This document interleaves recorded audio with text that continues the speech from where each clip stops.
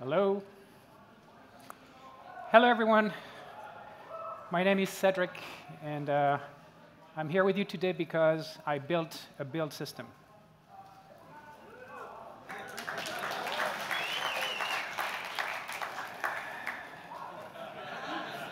Yeah, I built a build system.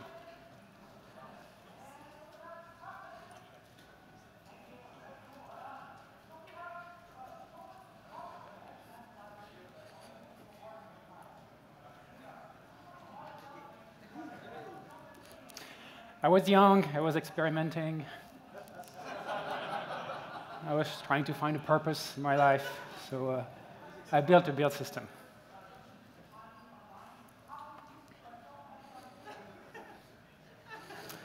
All right. So that's me. I work at a Samsung SmartThings. And yes, we're hiring, but I'll get back to this at the end of the presentation.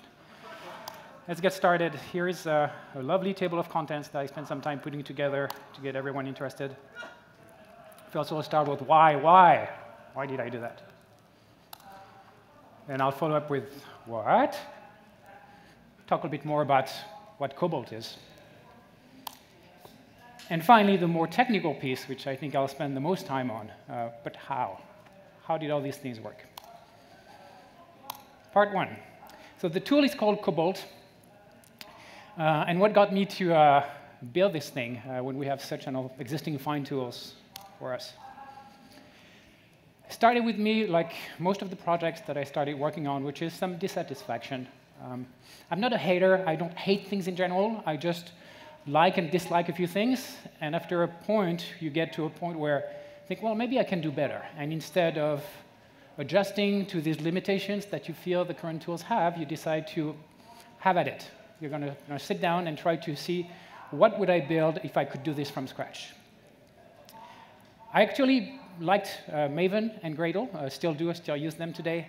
I think they're both fine tools from different generations. Gradle opened up a lot of the field in build tools, and I give a lot of credit for Gradle, including leading to Kobalt, which is heavily inspired from Gradle. But I thought that both Gradle and Maven have a few design limitations that ended up being a little bit irritating to me on the long run.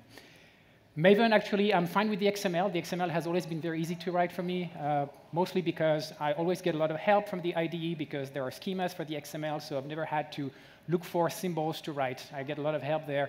My frustration with Maven was that it wasn't flexible enough, and I felt that I wanted to write code sometimes in my build files. So of course, when Gradle came out, this was the heaven, the nirvana. Finally, our build files are executables. I can write code there. It's groovy, which is fine language back then. I think we have a better language today, but at the time it was really fun to write in. And then to me, Gradle came short on a few other different areas than Maven. It had the flexibility, but then suddenly that language and the dynamic language that supported it, Groovy, made it so that I never really felt comfortable writing code inside these build files. I felt I always needed help. I always needed to reach out either for the documentation, which is huge, but actually more often to Stack Overflow.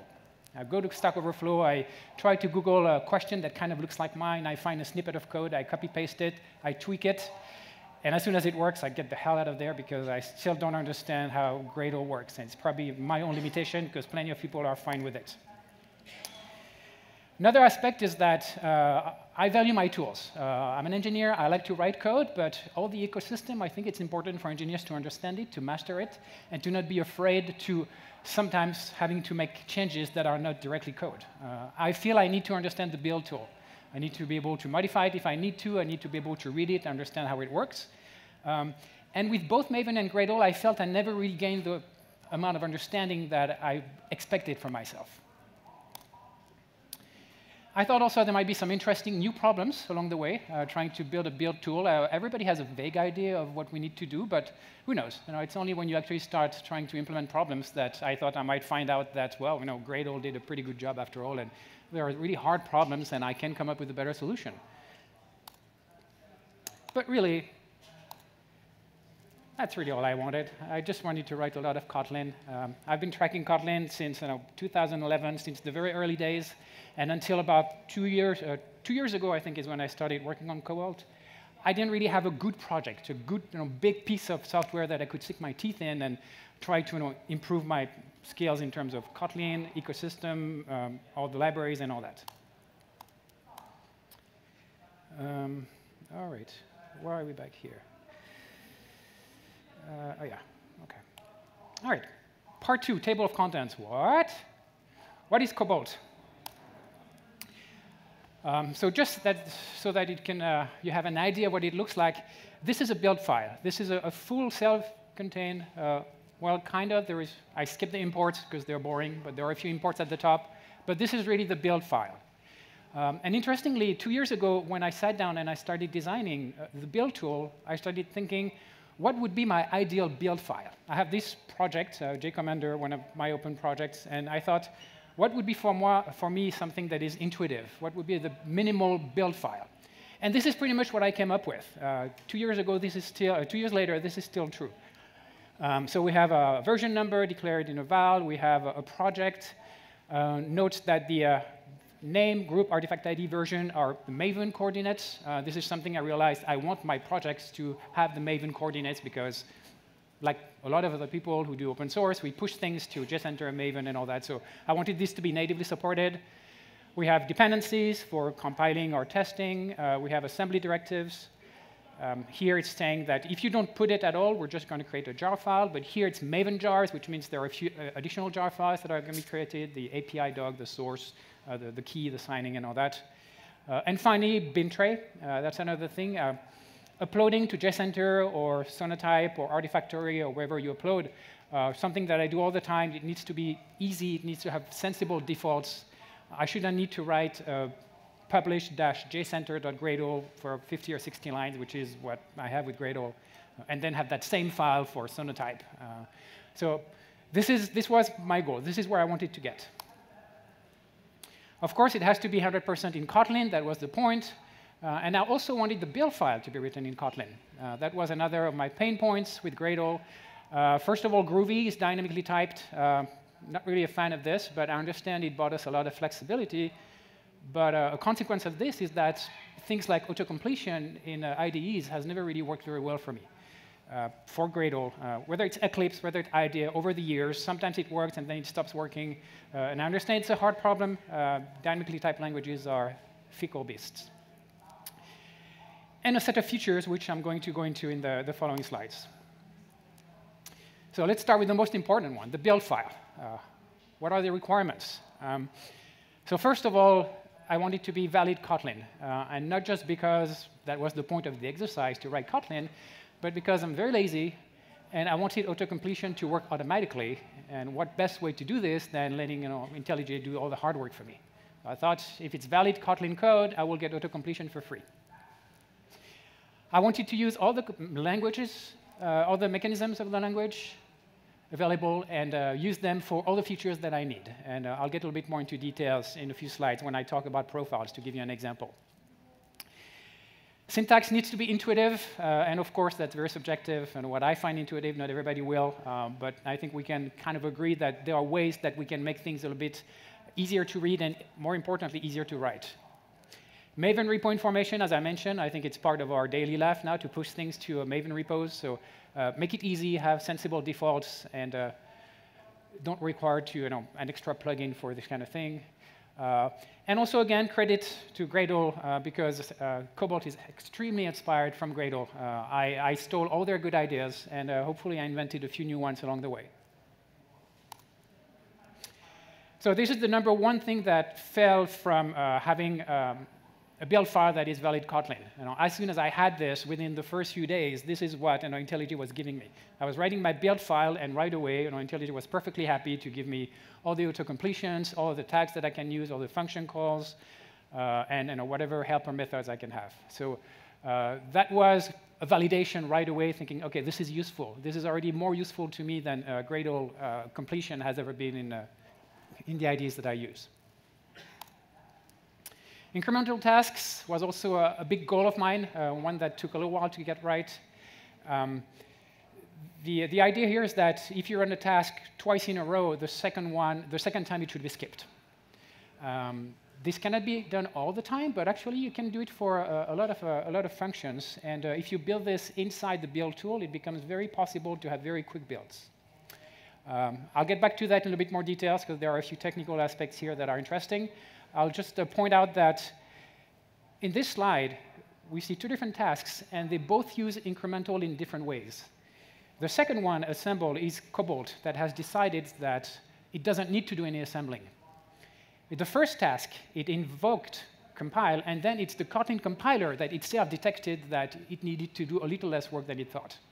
So this is important to have the collaboration of both Kobalt at a high level, which orchestrates all the tasks, and make sure that only the ones that we need are run. And then individual tasks, when they are run, can also decide how effective they want to be. Parallel builds. That's also something that I thought was really silly that we didn't have.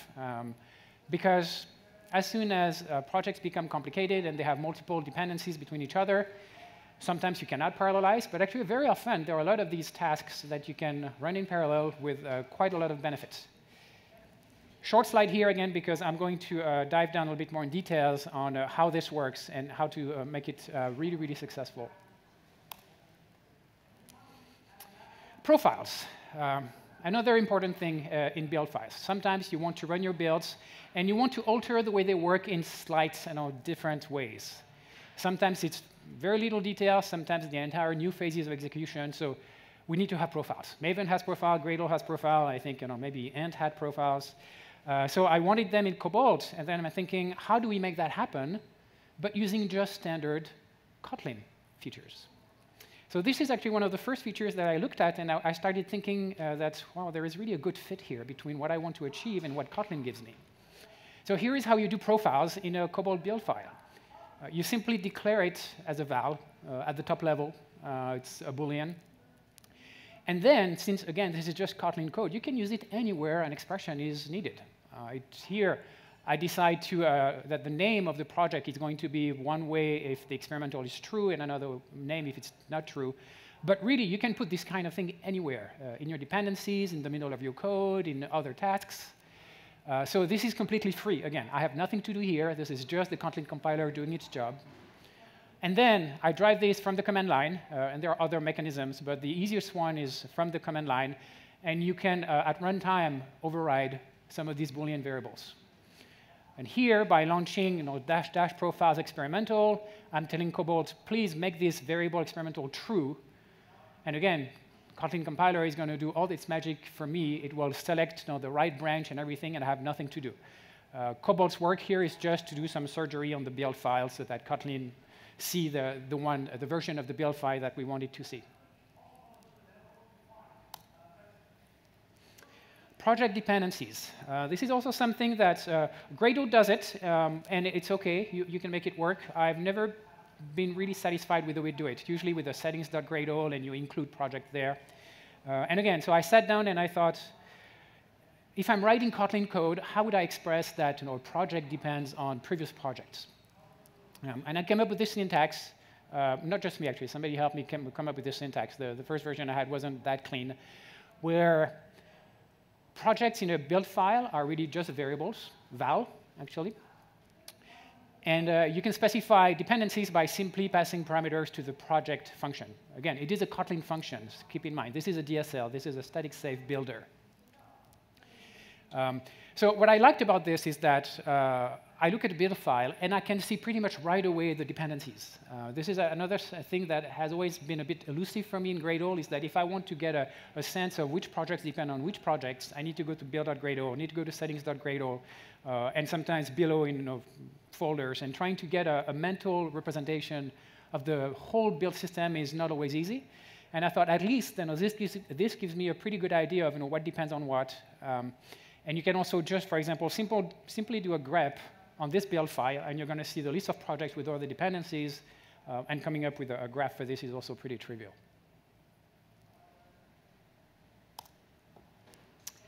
Plugins. So build tools are actually pretty simple beasts overall.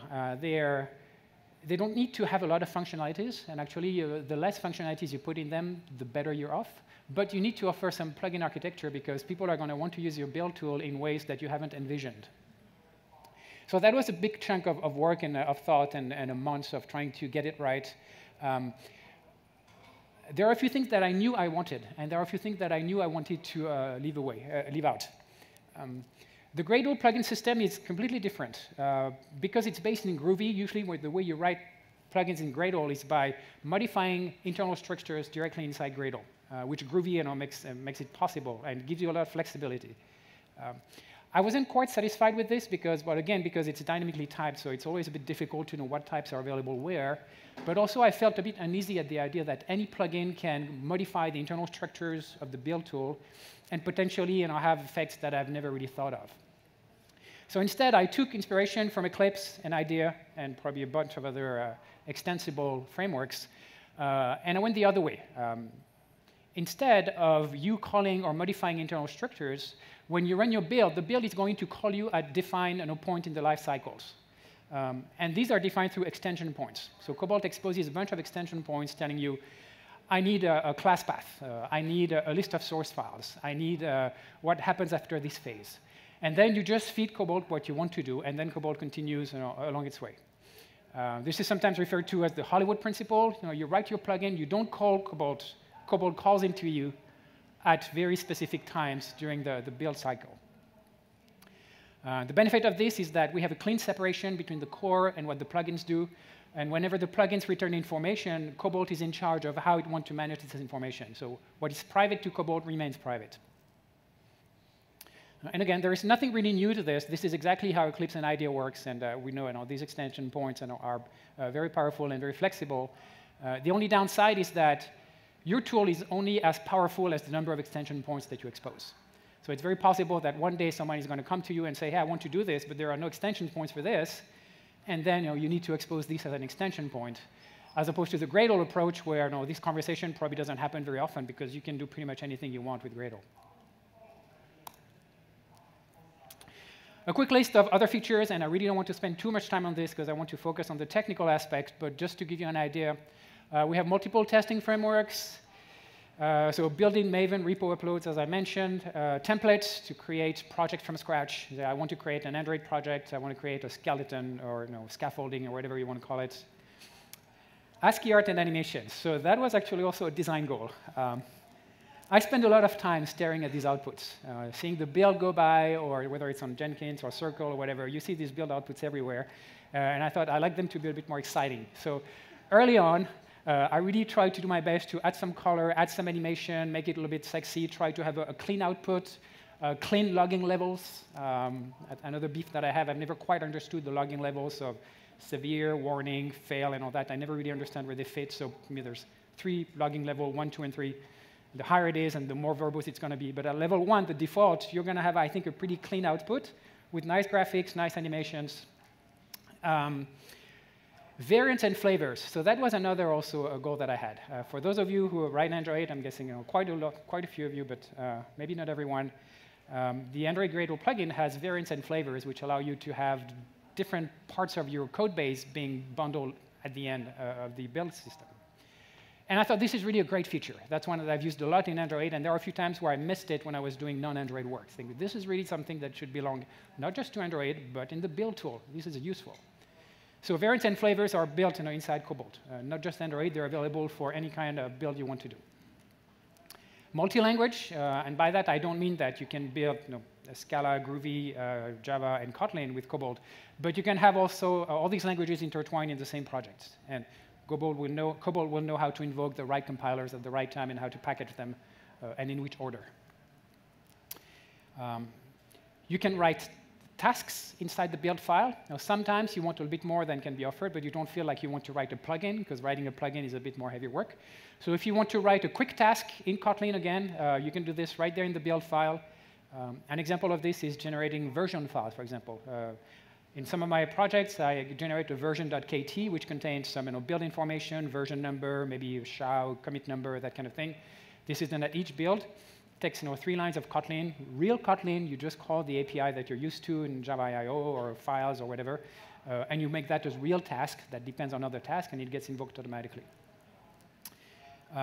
It self-updates. This is completely stolen from Gradle. I think I really love the way Gradle can self-update with the properties, with the wrapper and all that. It's 90% is copied from Gradle, but there are a few things that Kobalt does slightly differently. And also another feature that got me very excited and that I've always missed, but I know it exists in certain form in all of these. You can also ask the build tool, OK, what are the new versions available? Take a look at my dependencies and tell me which ones are available. Don't make the change for me, because I still want to do it manually or have some time to test it. But you can call Kobalt W check versions, and it's going to tell you, here are the new versions that I found from all your dependencies. Now it's up to you to do whatever you want with them. All right, let's get a little bit more technical, but how? And we're going to start with the parallel builds. It's a very interesting problem that led me down a path where I ended up learning a lot of things. Here is an example project, which I learned last night. I finally learned how it is pronounced. Actually, do I still remember that? Ktor, or Gator. I think Ilya should have picked Gator, because Gator is a pretty cool name. But so Ktor. Ktor is a web framework written in Kotlin by Ilya and a bunch of other contributors. As of a few months ago, that was the dependencies in the project. I'm sure it's much more complicated now. But this is pretty typical from a medium-sized project. It only gets more complicated after that. And these are all the modules or all the projects, depending on what terms you want to use. So what we can see here is that core is the very beginning of the build. Everything depends on it, so you cannot do anything until core has built. But once core has built, it looks like we can start building a few other things. So the question is, how do we build this in the most optimal way? How do we make sure that we really maximize the way we're going to build this? It looks a bit daunting, but actually deconstructing the mechanism by which we get there is pretty straightforward. And in order to do that, we need to have a quick either refresher or new things about a topological sort. A topological sort is when you sort elements, but not all these elements can be compared with each other. If you have a set of integers, you can always compare any integer with any other integer. Here, for build tasks, sometimes a task can be compared to another one, which means it needs to run before that other one. But there are other times where you compare two tasks, and it doesn't really matter. They don't depend on each other, so you can launch them at any time. So I capture this with this little example here. We have X and Y, which are two tasks which have no dependence, which don't depend on anything. I call them free nodes, which means we can build them at any time. And then we have all these other mess there, A2, A1, B2, B1, which have some dependencies with each other. How do we build this? So first, we identify the free nodes. Which are the ones that nobody depends on? Sorry, which are the ones that don't have any dependencies? So we find 4 of them, X and Y, which are completely free, and A1 and A2, which also can be run right away. But all the others, none of them can be run just yet. We're going to need to wait a little bit. So first, we build these 4. Doesn't matter in which ordering. And then once they're done, or actually once A2 and A1 are done, we free B2 and B1, which are now ready to run. We build B2 and B1. And then, so once B2 is done, C2 cannot run just yet. But when B2 and B1 are done, then C2 is free, C1 is free, D is free. So at the bottom, here is the result of the topological sort. And you can notice I put in parentheses all the ones that can be freely moved around. So this is a valid sort, but you can switch the first two, A1 and A2, and build in the order A1, A2, and the rest, and it's still valid. You're still going to be able to build. So now that we've determined this is the ordering that we can build these things in, how do we parallelize this? Because we can build A2, A1, X, Y in 4 different threads. And then, given certain conditions, we can build B2. And then, given certain conditions, we can build B1, and so on. So how do we formalize this in order to make it really, really efficient? So the first version was, let's make it easy, right? I mean, this multi-threading thing is tough. I don't want to work too hard, so we're just going to make it single-threaded. So we just pick that order, one order, A2, A1, X, and we build this in order. And it's going to work, but of course, it's going to take, well, the longest time it can possibly take. So not very satisfying. And then we can start introducing some multi-thread. So let's say we're going to have 2 different pools. And in one pool, we're going to put all the free nodes, because we know these can be run in parallel with each other without any restriction. But then we're going to have another thread pool of 1 thread, which is going to take care of the dependencies. It's going to make sure that A2 runs first, and then B2 runs, and then C2 runs, and all that. So we're doing a little bit better, but really not that much, because all this graph, the one that has all the arrows, they're still going to be essentially sequential. What we're gaining is that X and Y are going to be built in parallel. So it's going to be a little bit faster, but not that much faster. So we're still not maximizing what we can do here. So here is how we do it. Here is the solution. We identify all the free nodes, first of all. So we have A2, A1, X, Y. We launch them, separate threads, no problem. They don't depend on each other. But then each time one finishes, we recalculate that. So let's say X finishes first, and we ask, and now what are the free nodes? So here, X is not going to free anyone, because nobody depends on it. So we do nothing. Maybe Y finishes, Y doesn't free anyone, so we keep going. A2 finishes, and A2 is going to free B2, because B2 is the only one that depends on A2. So once A2 has finished, B2 becomes eligible to run. So now we know we can throw B2 in this big thread pool, and we know it's safe. And we just iterate over this. And this is completely deterministic. Well, deterministic. Not quite deterministic, but it's going to work because whenever we add pools, whenever we add nodes to the thread pool, we know that nothing depends on it, so it is free to run. So the algorithm is really pretty simple. As like everything else, the devil is in the details, of course. But again, we just iterate. We just ask for the free nodes, and we launch them, and we just revisit this until we've run everything, and we're out of free nodes. And this is a very generic algorithm. I actually used it for TestNG before that to do multiple run tests in parallel. And you can really use it for anything that requires processing graph in parallel, even despite the dependencies. Here is what it looks like. So that should give you a better idea of what actually works. So if you remember on the diagram that I showed for KTOR, we had core at the very bottom, and everything depends on core. So let's say we're running with a thread pool of 4 threads, and we tell it, OK, so right now, all I can give you is core. I cannot run anything yet. So first, we're going to have core that is going to build on 1 thread, and the other 3 threads have nothing to do right now. And core finishes after 45 seconds. And now, by doing that, it frees up a bunch of other nodes. And so we can see that Kobalt schedules KTOR locations for building, and then neti, and then samples. And then also, it reuses the thread 39 to launch hosts. And now we're really maximizing the parallel. So then it's going to wait. We see that host is the first one to finish, 0 seconds, so it was pretty quick. And so Kobalt immediately scheduled the next one, servlet. And we see samples also finishes pretty quickly. That unblocks free marker and all that.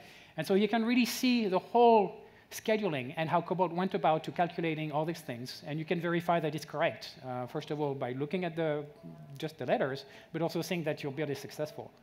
And also note that Kobalt will tell you how much time was saved, which is pretty easy to calculate, because I know exactly which task and how long it takes. I just add that, and I know if I run sequentially, it would have taken that amount of time. But since a lot of them were running parallel and overlapping, actually we ended up cutting down the build time by quite a bit.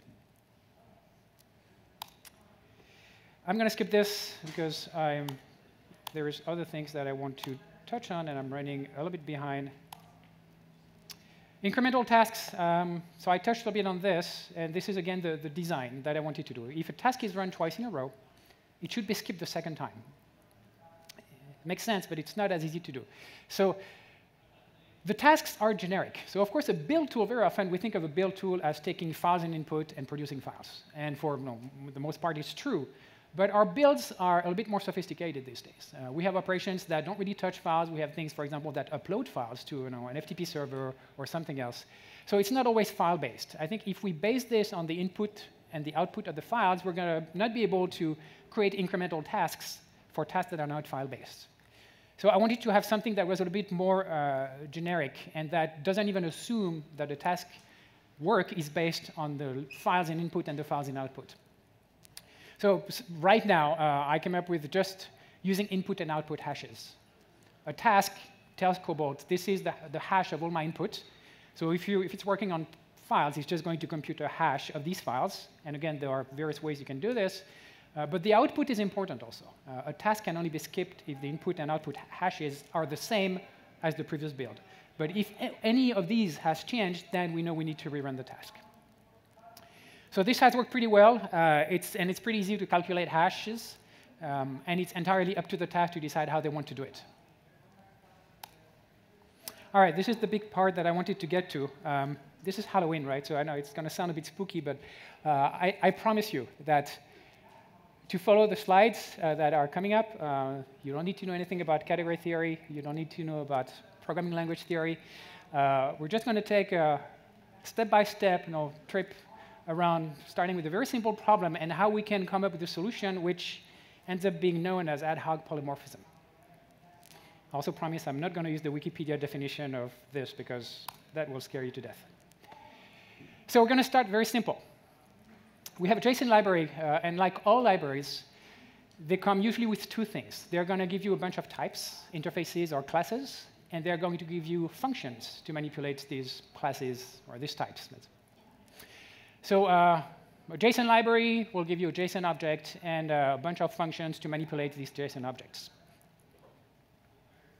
How do we use this? Well, the first idea is that we use inheritance, and a lot of frameworks do that. Android does that a lot. I'm kind of partially responsible for this. But there is a lot of inheritance in Android and a bunch of other places where they tell you, if you want to use these objects or these interfaces, you need to have your class extend from it. In this example, let's say I want to manipulate JSON versions of my class account. All right, I'm going to extend JSON object. I'm going to implement whatever functions that interface mandates, and then I'll be able to use the JSON library and pass my account objects to the JSON library. It's not great. First of all, it forces inheritance. And as you know, in Java and Kotlin, we only have one shot at that for implementations. So not very happy when a library forces me to say, well, you're going to have to extend our concrete class. And then, well, if you're already extending one of your own classes, then you're going to have to muck around with your own hierarchy and adapt to me. I don't think it's a very friendly way of building libraries. Another problem, more on the design standpoint, is that, no, my account is tied to JSON. And I don't really care about this. This is an account. It has financial information. Maybe one day I will want XML. Maybe one day I'll want something else. And there might be other things. Maybe I'm going to use another library. And so next thing I know, my account will be a JSON object. It will be serializable. It will be able to be saved to a database. This leads to a very, very tight coupling with a lot of concerns that are completely unrelated with each other.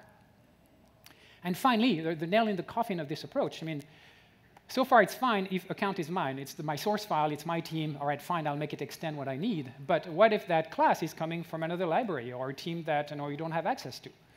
You cannot make that class implement JSON objects. And even if you could try to convince the people who own it, they might tell you, no, this is not good. So this is not great. So we have better ways. Thanks to Kotlin, we can do a little bit better with extension functions. So the idea is now the same. We just implement to JSON, and we create a JSON object from this. And this is defined outside of the account class. So we solve the problem of not having access to the source, which is good. Now I can do this to any type, even if I don't own it. The downside now is that my account object is no longer a JSON object. So if I want to use this JSON library, if I want to invoke all these functions that expect a JSON object, I'm going to have to invoke that function explicitly. Not a huge deal. It's actually part of the design philosophy for Kotlin to make things more explicit. So this is not bad code to me. I'm fine with this. But we can do a little bit better, despite all the advantages that it has. This is what I would call poor man ad hoc polymorphism, in the sense that we have a little bit of the polymorphism part. And by polymorphism means we're changing objects from a certain shape to another shape. So here we're turning an account into JSON.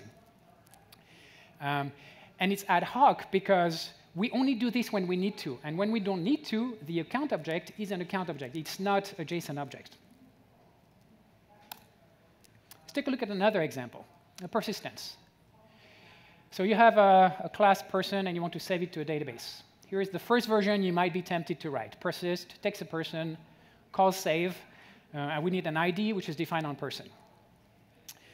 So this is not great, because again, this function is tightly coupled to a person. It can only persist a person.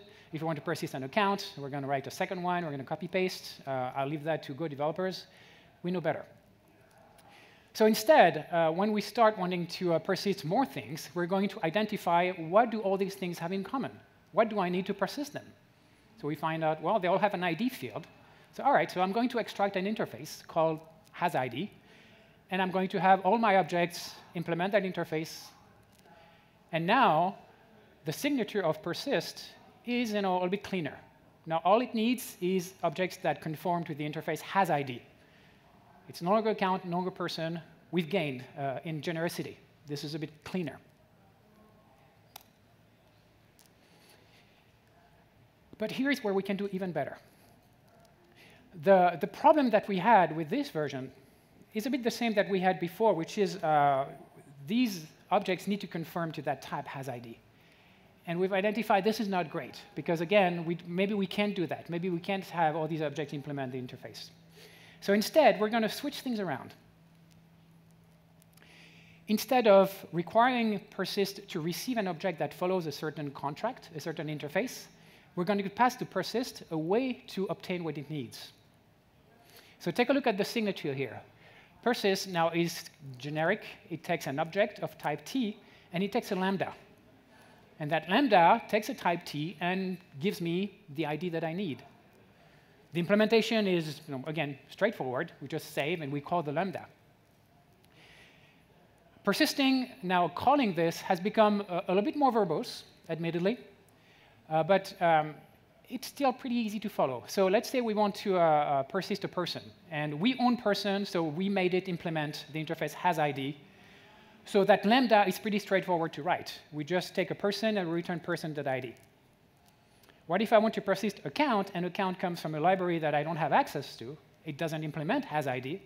So instead, I just need to have a way to create an ID from an account, and that can be my own function or a function that comes from somewhere else. And I can pass it, and persist won't care. It will do the exact same job. But now I've been able to completely separate all my domains without polluting anything. So again, let's take a closer look here, because this is really the core of ad hoc polymorphism. This is really what we are trying to do when we're making this move. So first of all, it's completely detached from your classes. What we wrote here has not impacted account, has not impacted person. It's completely separate. Persist itself has no types. It's completely generic. It takes a type T, and it knows nothing about it. It will work on any types. The only constraint now has been shifted to you.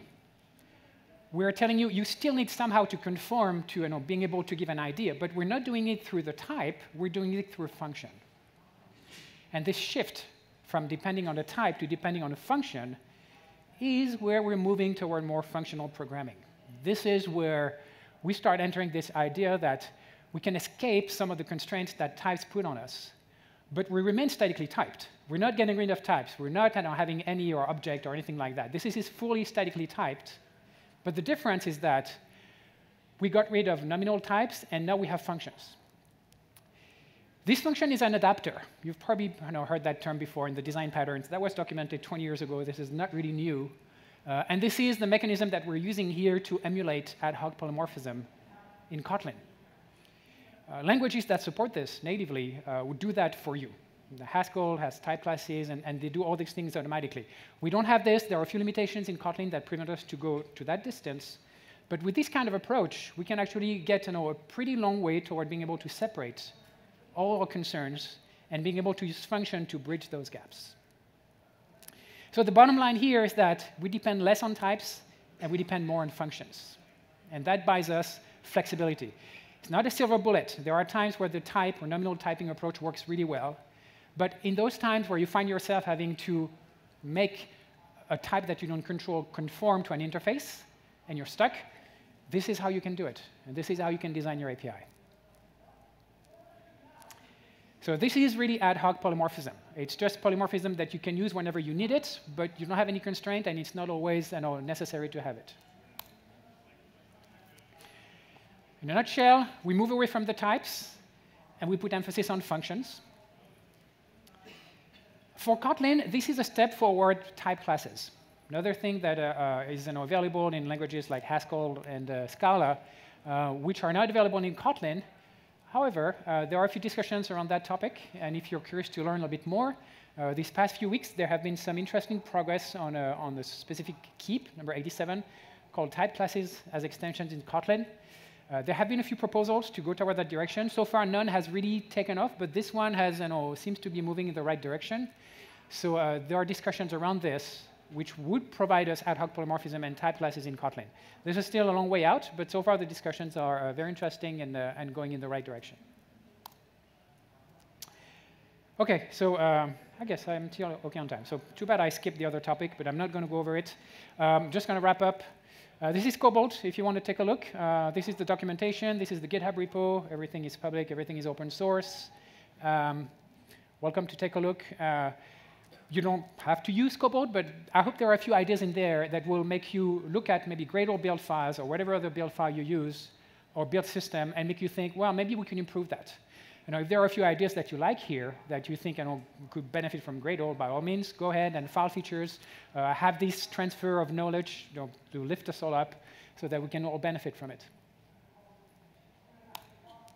A quick plug. So yeah, I work at Samsung SmartThings. We're a company that is part of Samsung, but we're very independent from Samsung, and we're hiring Kotlin and Android developers. We're in Mountain View, so if you're curious about the Internet of Things, if you're curious about all these devices that surround us in the home or outside home, and you want to have a say in this, please drop me an email.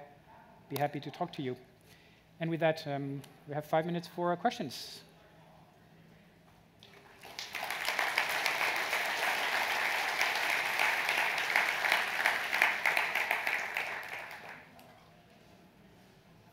So dependency downloading, test running, and parallel builds, how do they all interact? Well, they seem pretty separate, right? I mean, dependency downloading, I started by reinventing this myself until I realized, the Maven repo system is great. I love it, but it's complex and has a lot of edge cases. So instead, we're using Ether, which is the library that was published by Eclipse, which every build tool uses. So do the same thing. So for this, for dependency resolution, the version ranges, all these extra things, I completely delegated this to Ether. But two modules might want a same dependency. One starts downloading it, the other one waits for it, or? Oh, so yes, they do this. Right. Yeah, they do a parallel downloading also. Yeah. And test running, if I'm running tests against a database, can I say don't do that? Or? If you're using TestNG, yes. If using other test systems, I don't think a lot of them do parallel runs for tests. There are a few extensions to JUnit to do that, but they're not part of the core.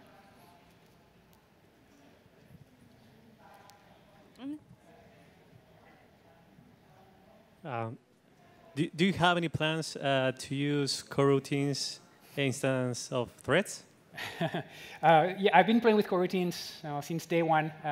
So far, there is not that much asynchronism. I use retrofit in places like this where there is callback and there would be some gain for coroutines. But no, right now there is no coroutine, not because I don't like them, because I think they're really, really interesting and very well done, just because I haven't really found a good place where they would fit. But I can tell you every time I come across an API that has async callbacks or things like that, now my immediate reflex is, I don't want to do that. I'm going to write coroutine way and see if I like it, and most likely I will, and I'll keep it. But my default is to consider coroutines first, yes. Thank you.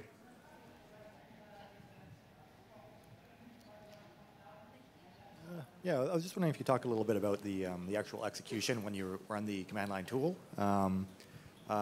Like you're defining these build files in Kotlin.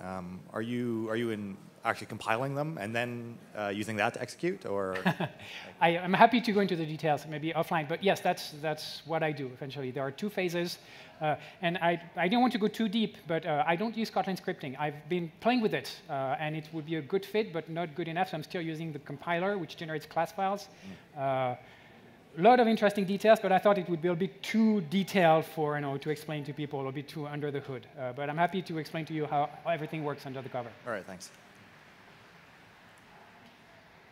So are you done with Kobalt? Are you still working on it? Is something that you're... I have two questions. That's the first one that I have for you. Is it like in a state that you consider it done, or are you continuing to develop on it and continue to add things to it?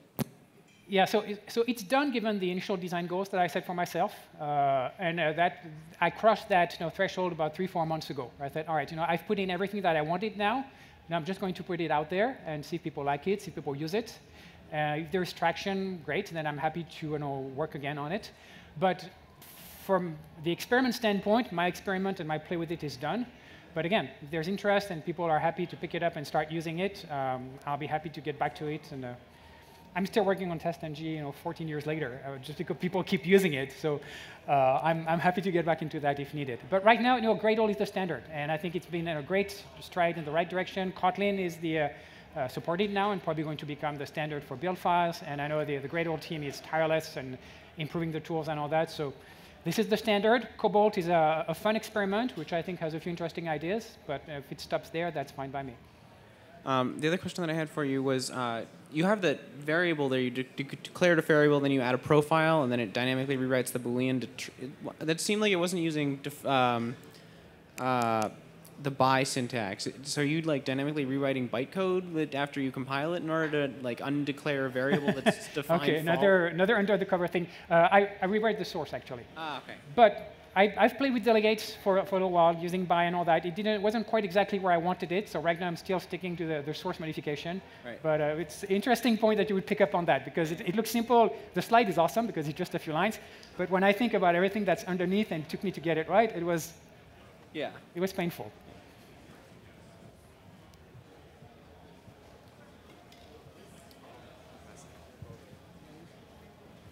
Hi, thank you. I was just wondering, is there a way to import Cobalt,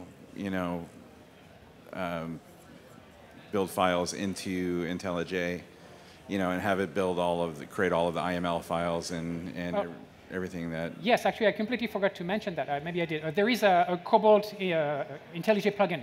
Oh. Exactly the same as Gradle. It will detect Cobalt files, it will build, it will create your dependency in the project structure, dependencies, and all that. So there is a full ID plugin, which is actually developed by someone whose brother is on the JetBrains team. But that guy himself is not on JetBrains, and he's been doing a fantastic job. The plugin works really well. So yes, it's completely integrated with IntelliJ.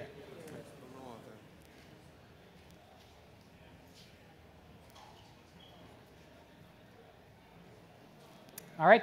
Thank you, everyone.